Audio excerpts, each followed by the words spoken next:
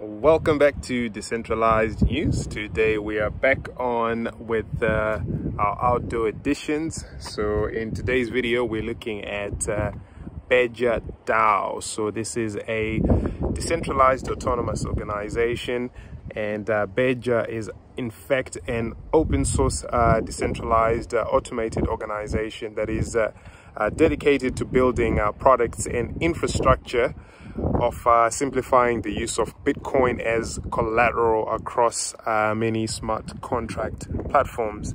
So the platform is a shared space where developers known as badge builders have the ability to collaborate and implement Bitcoin as collateral to as many blockchains as possible. And as a developer, you can earn a percentage of fees and BADGER tokens from the developer mining pool for every implementation. So the mainnet actually launched back in December 2020, and a builder is pretty much a can be a single developer or group of developers or even a company, and there are no fixed obligations to participation requirements, and pretty much anyone can create with BADGER. So the pillars of the DAO include the BADGER builders and the community created products, and also the dedicated BADGER operations team.